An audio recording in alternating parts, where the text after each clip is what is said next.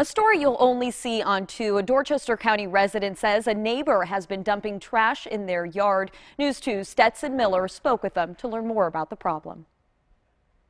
Ridgeville resident Devin Hartzog says he's been having trouble for months with his next-door neighbors littering on his lawn.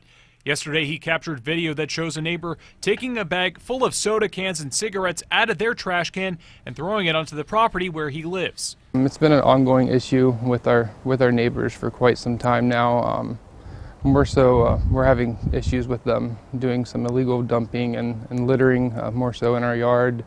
Devin called Ridgeville police, who responded. According to an incident report, a friend of the neighbor told police that the trash in the can belonged to Devin, but he said it was not his. The neighbors did not want to speak with News 2 on camera, but said they were gone for a few days before the incident and said the trash was not in their can when they left. The responding officer then picked up the trash and put it into Devin's can, then told him he would speak to Dorchester County Litter Control. The responding officer also told Devin he can meet with a judge to request a courtesy summons to bring the issue to court.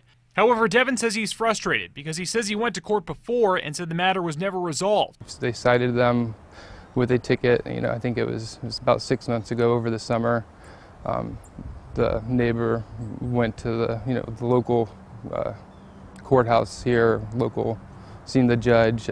He asked for a jury trial, and now it's 2019 and nothing's happened. In Ridgeville, Stetson Miller, count on 2.